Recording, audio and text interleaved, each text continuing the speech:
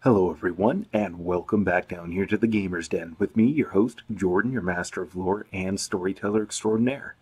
Now, for today, we are diving back into the Loremasters spell guide, and we're taking a look at, well, all the spells so far have been classics, but this is the one that every mage has had.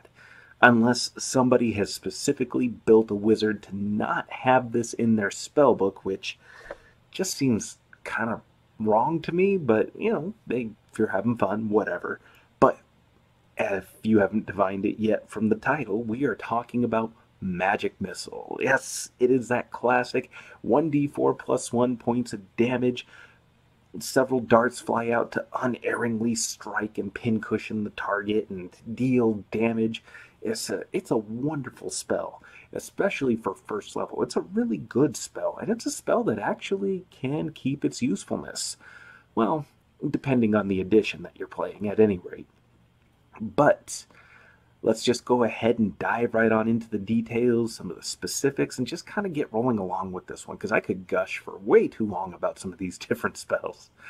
So, starting us off with all of this, when it comes to Magic Missile, this first appeared in the Dungeons & Dragons supplement book Greyhawk, specifically the Greyhawk campaign setting, which is where you get a lot of the stuff like gods like Pelor, Hextor, all these different guys.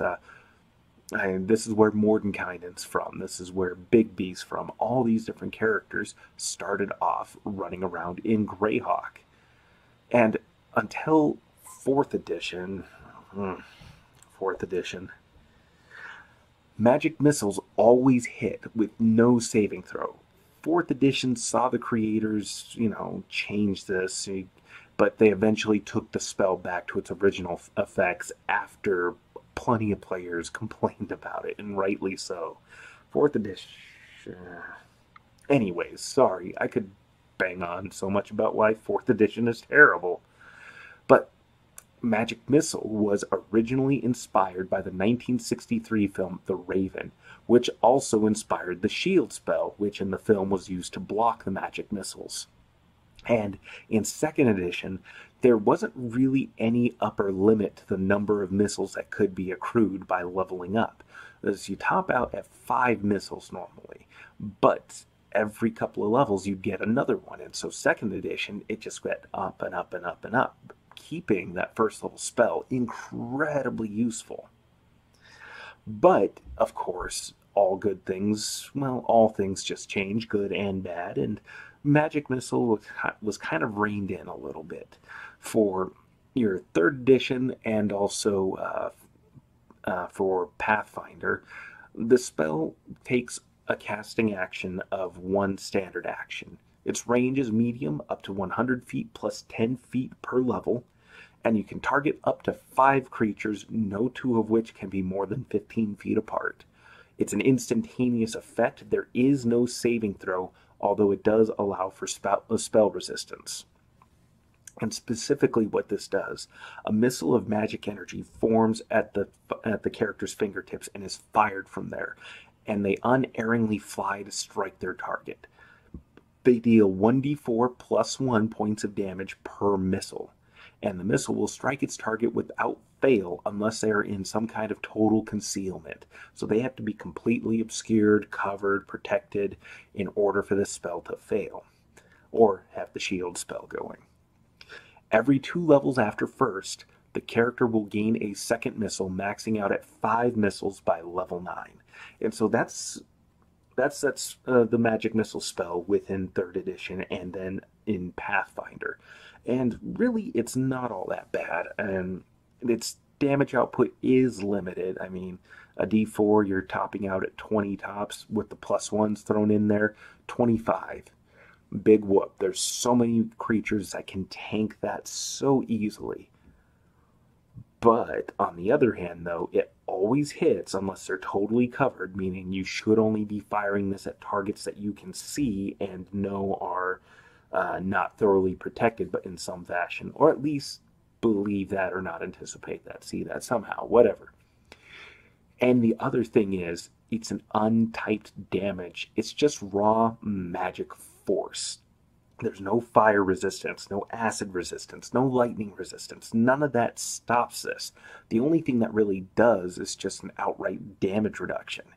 And, well, granted, at certain higher levels, a lot of creatures could end up having some form of damage reduction, but even still, being able to deal untyped damage is useful, especially when you need to make sure a target gets hit. And while this shouldn't be your first spell, especially at higher levels, it's blasting magic, dealing damage is not the first goal. It's affecting the terrain, affecting enemy movement, debuffing the enemy, buffing your allies. All these things to mechanically affect the game are your number one priorities, and then blasting's kind of a tertiary concern using fireball, lightning, magic missile, burning hands, and shocking grasp. But when that need arises, say you're pretty sure the target is on their last legs, just a couple of hit points left, throwing out a max level magic missile can do enough damage to bring that target down, especially when you know it's untyped damage. And if you have spell penetration on top of it, giving yourself bonuses to overcoming a target's spell resistance, well, hell, this just gets better and better. And those are things that you should have as a wizard. Especially if you're playing an elf, you just automatically get that. But taking spell penetration on top of it as the feat, that will allow you to overcome spell resistance much more readily, which means you're not really worried about saves. You're just worried about how much damage you roll. And, well, even if you roll all ones, you're dealing a minimum of 10 points of damage that's untyped, getting past spell resistance probably, and potentially dropping that target down at least to 0, if not negative, if you know they're on their last legs, which with magic, you can very easily try to track that. So it's not that bad a spell. It's actually fairly useful in the right situations. But, you know, that's true of any spell, honestly. But that's all the 3rd edition and Pathfinder stuff. What's it look like in 5th edition? Well, it's changed up a fair bit. The casting time is 1 action, range is 120 feet, and that's it. And of course, instantaneous duration. It's an instant effect. And to start it off, when you get this, you create 3 glowing darts of magical force, and each dart hits a target of your choice that you can see within range, so they don't have to be clumped close together. They just have to be within that 120-foot range in any radius around you. A dart deals 1d4 plus 1 points of force damage to its target. The darts all strike simultaneously, and you can direct them to hit one creature or several. And at higher levels, when you cast the spell at a spell slot of 2nd level or higher, the spell creates 1 more dart for each slot above 1st. So you can take a 5th level spell and get 7 darts out of this thing. That's awesome. It's kind of a throwback to its 2nd edition version, but you can deal a greater deal more damage with it. The only real drawback or limitation is your range is a bit more, well, limited in comparison to its 3rd edition version. But again, that's not bad at all. And again, it's force damage.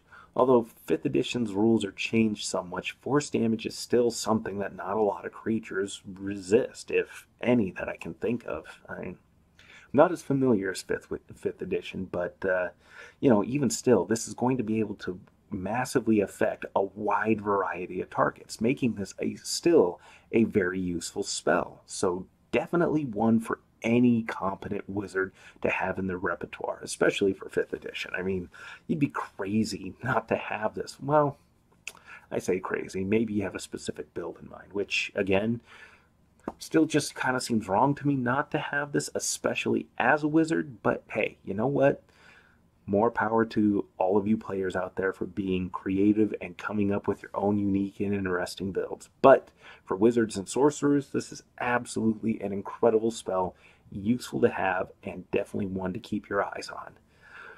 But with that said, we are going to go ahead and end it all here. This has been the Magic Missile spell in the Loremasters spell guide. I hope you enjoyed today's video, and if you did, go on down there and hit that like button. Or if you've enjoyed this video that much, or if this hasn't been your first stop, go on down there and hit that subscribe button for me. Certainly would appreciate having more viewers and regulars here at the Gamers Den. And to that end, there's also going to be a couple of videos popping up over this away. And if you've been enjoying things here, then you might enjoy a few things over here. Go ahead and click on them and take a scroll through. But with that said, I've been your host, Jordan, your master of lore and storyteller extraordinaire. Thank you all so very much for your time, and you all have yourselves a good night.